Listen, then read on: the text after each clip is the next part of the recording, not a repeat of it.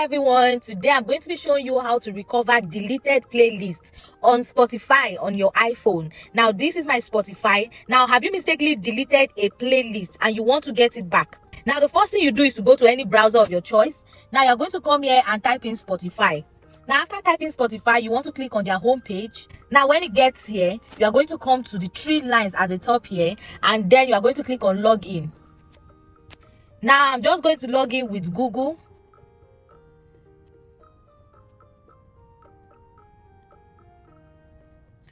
Now, as you can see, guys, this is my Spotify account.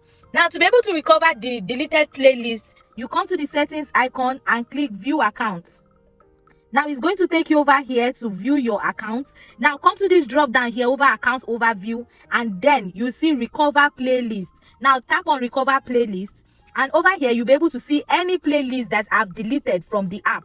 Now, it can only be here for over 90 days. After that, you can't get it back. Now, you're going to click on restore, and you can see that it's restored. Now let's go back to my app and check on our playlist. Now this is it. Now I'm going to go into my library, and you can see this playlist is back. Now guys, this is how you can recover Spotify playlist. Now I hope I was of good help to you. I'll see you next time in my next video, my amazing subscribers. Bye.